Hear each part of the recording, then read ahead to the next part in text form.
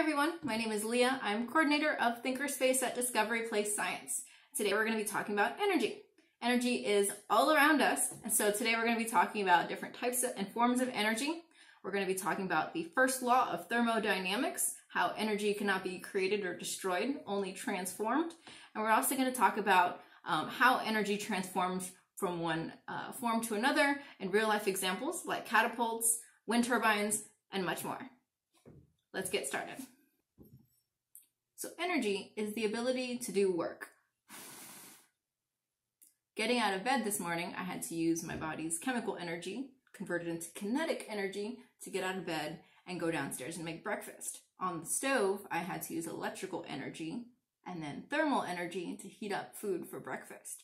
And then after eating that food, it was chemical energy transformed into kinetic energy for me to go outside and take my dogs for a walk. So like I said, energy is all around us in lots of different forms.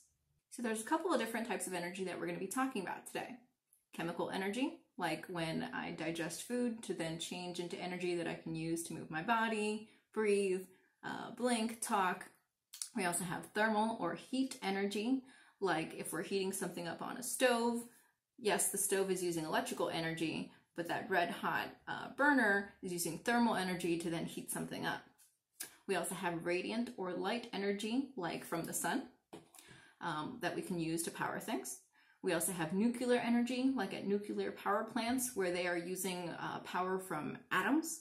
We also have gravitational energy, which depends on something's position. It's also called gravitational potential energy. So this isn't doing something, it's just sitting there, but it has potential energy to do something, which we'll talk about a little bit later. But depending on its position, it's going to have different amounts of gravitational potential energy. We also have sound energy. So like when we talk, we can feel our throat. Those vibrations are energy. Or when we have the speakers on really loud, we can feel those vibrations, right? Movement is going on, there's energy. We also have electrical energy, which we are more familiar with, where we have the movement of electrons generating electricity that we can use to power our homes, houses, laptops, things like that. And then lastly, we have mechanical or energy of motion. So we said Apple, we have gravitational potential energy, energy in motion. So let's talk a little bit more about those different forms. So with all of our different forms of energy, they kind of categorize or fall under two types of energy. We have kinetic energy and we have potential energy. And if you haven't heard of those before, potential energy is stored energy. So for the most part, potential energy doesn't look like it's doing anything. So like if I have this apple here, does it have energy? It may not look like it, but right now, the apple has stored potential energy. So potential energy is stored energy. It doesn't look like it's doing anything, but it has the potential to do something.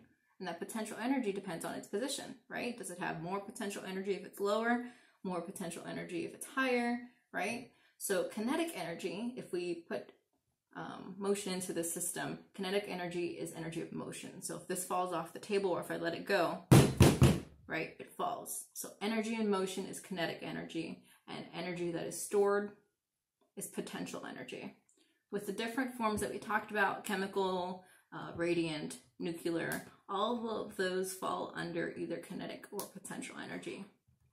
So the potential energy forms would be the ones like chemical, nuclear, gravitational, and also motion, right? Sometimes motion's at rest and sometimes motion is in motion. The kinetic forms would be electrical, right? We have those electrons moving around, so we have movement. We also have radiant, so those rays from the sun. Thermal, so those molecules are heating up when we see steam. And then we also have sound, which again, we have those vibrations, the movement. So all of those are under kinetic energy. So when we're talking about potential and kinetic energy, how do we calculate how much potential or kinetic energy something has? Well, with potential energy, stored energy, right? Three things have to be considered. We need to take into consideration its height, because its position matters. We also need to take into consideration gravity, right? So there's actually something called gravitational acceleration, which depending on sea level, right? So your distance from the center of the earth, your gravity, your gravitational acceleration is going to be different at sea level than if you were, say, up on a mountain. So at sea level, that's 9.8 meters per second squared, which just gets plugged into the formula. So height, gravitational acceleration, and also mass. So the volume and weight of that object. And if we multiply those things together, we will get something's potential energy, which is going to be different, again, depending on its position. And that's stored energy. So to calculate kinetic energy, it's a little bit different because instead of an object at rest, right, we have an object in motion. So for kinetic energy, we calculate that using mass, so its volume and weight, multiplied by its velocity, or its speed in a given direction. So the formula for kinetic energy is mass times velocity squared divided by 2. So why does all of this matter, right? Kinetic potential energy. Well, we said that energy is all around us, right? But what happens to energy after we use it? Does it just go away, right? After I eat an apple, does it just disappear? No, right? So energy transfers from one form to another. Energy cannot be created out of nowhere, and energy can't be destroyed. It just transforms from another form to another. And this is known as the first law of thermodynamics, or the law of conservation of energy, that we can't create or destroy energy. It can only be transferred. So let's look at a couple of different examples of how energy transforms from a form to another.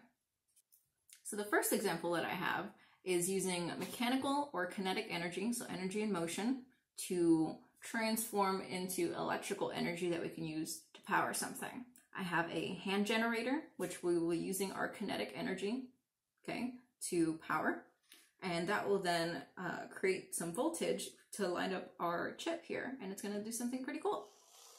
All right, so we have our music chip / voltmeter hooked up to our hand crank over here, where we can take mechanical energy, energy in motion, and use that to turn to electrical energy to power our little guy here. So if I crank this, we can see that it's lighting up, and I don't know if you can see it very well, but 3 of those LEDs are lighting up, which means I'm making about 6 volts. Okay, so now I know that I can light this up. Let's see if I can get the music function to play. And we can see that if I go slower, the music slows down, because maybe it's not getting enough energy, electricity. And if I go faster, it can play. Mechanical, kinetic energy into electrical energy. So in this next setup, we're going to have a fan, which is going to be blowing wind kinetic energy onto a wind turbine that will then spin and collect that kinetic energy and transform it into electrical energy to be able to power something on. So we have a fan blowing onto my wind turbine. That wind turbine is spinning. That spinning is turning a motor inside of this turbine setup, which is then going through the wires. And through the wires, it's going to my voltmeter, and that voltmeter is going to collect and tell us how much electricity or how much voltage the fan is putting into the wind turbine. I can then take these wires off of my voltage meter. We don't need to record the voltage anymore. We know how much is being collected. And so I can connect both of those to an LED. We have wind kinetic energy powering our light bulb. So we have kinetic to electrical energy. In this next demonstration, we're going to be showing how we can take batteries or chemical energy, convert that into electrical energy, which then will give off wind energy to push something in a direction. Let's check it out. All right, so here I have my airboat car. We can see that when I flip the switch on, it turns on, right? So the batteries inside of the bottom compartment are turning chemical energy into electrical energy. That electrical energy is allowing this fan to spin. If I let go of my airboat car, that spinning fan is going to create some kinetic energy. It's blowing in one direction, which is going to push against the air and send it off in the other direction. So we have chemical to electrical to kinetic energy transformations. The last demonstration I want to show you guys has to do with catapults. Catapults are fun, catapults are exciting, and catapults are pretty easy to make at home. But what kind of energy goes into how catapults work? Well, we have mechanical energy, right? So energy of motion. We have potential and kinetic energy in our catapult system. Let's take a look at how it works. So in our catapult, we can see that as I pull back that beam, we have a lot of stored energy. As I hold on to it, it's not doing anything, but it has the potential to do something when I release it. When I do release it, all that potential energy changes into kinetic energy. And that kinetic energy, as a reminder, is energy of motion. Depending on how far back I pull that beam, we have different amounts of potential energy. We can see that as I pull back the catapult beam, that rubber band stretches, right? And the more that it stretches, the more energy we're putting into the system. So when I pull back the beam all the way, it can fly the furthest. If I pull back the beam a little bit, it doesn't have as much energy put into the system, so it only flies a little bit. So in our catapult system, we have both kinetic and potential energy. Potential energy stored when I pull back the beam and hold it, and kinetic energy, energy of motion, when I release it and it goes flying. So this is a fun experiment that you can do at home where you can see firsthand how we can transform one form of energy to another. We're going to see a change from chemical energy, which is potential, to kinetic energy, energy in motion. All right, so for our experiment, we're going to need a couple of things. We're going to need vinegar, which I've measured out 2 tablespoons into my container here.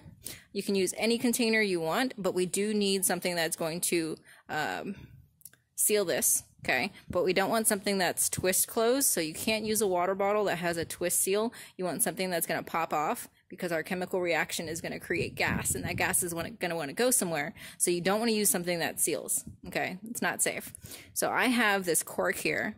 So if you have a cork around, or if you have something that has a pop top, like an old film case, or like a medicine bottle, you can use that. Has to be a pop top though, okay?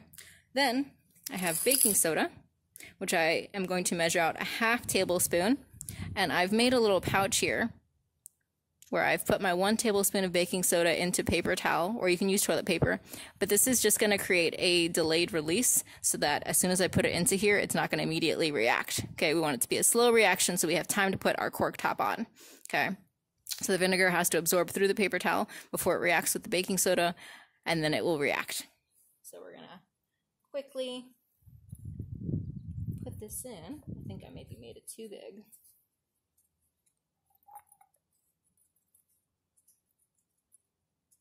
Squeeze that in there. That's why it's better to use a bigger container. Okay. And then as soon as it falls in, we're going to seal it up. It happens so quick, even with my delayed release. All right. Woo!